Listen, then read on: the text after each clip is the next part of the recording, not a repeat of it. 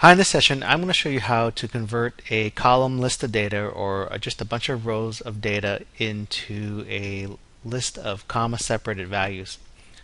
Basically turn this column data into this. So we have our list of values separated by commas. Now they don't have to be separated by commas. You can have them separated by semicolons or pipes or whatever you want to separate them out.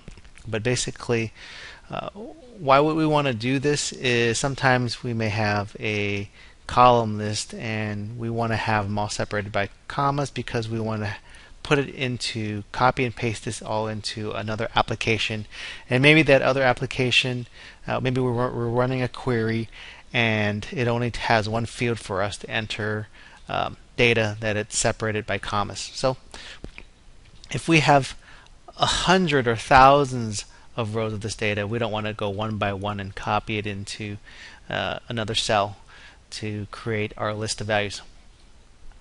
So what we want to do is have a nice and easy way, quick way to do this. So let me go ahead and just delete this, and I'll go ahead and show you how to do it. So the first thing we need to do is basically bring in this value here. So you just do an equal sign, select A2, press enter, and we just basically copied it over.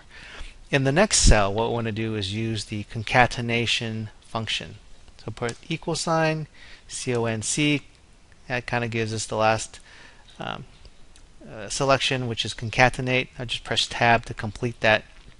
Now our first text here is going to be the cell A3, and we'll put a comma here to separate it. And the next text, the next value or input we're going to put in there is the comma. And we need to put the comma in between quotes. So it's going to be open quote, comma, and then close quote. And then here, like I mentioned before, if you don't need to have a comma, it could be a semicolon or any other character you want to put. Now the third text value, put a comma here. The third text value is going to be the cell above. So select the cell above, press Shift and Shift the close parentheses, and press Enter. Now I've got my two values here, basically this value and the one above.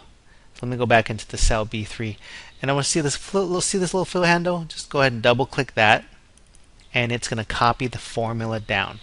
So basically what it did was when it copied the formula down, it copied this cell and whatever the values are in that cell, and so it just repeats that down all the way down until you get to the bottom.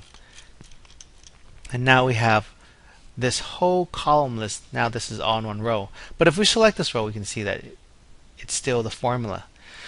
In most cases, you can probably just copy it as is, Control C, and copy it into your other application where you want to paste this. If it doesn't let you, what you can do is also just copy that. I think I just press Control C and just select another cell and do a paste values, not formulas but values. And if we look in this cell, we're in B102. We can see that it did copy all the values for us. So this is the hopefully quick and easy way for you to take a column list or row of data and put together a list of comma separated values, or CSV, list of CSV values. Well, hope that helps. Thanks for watching.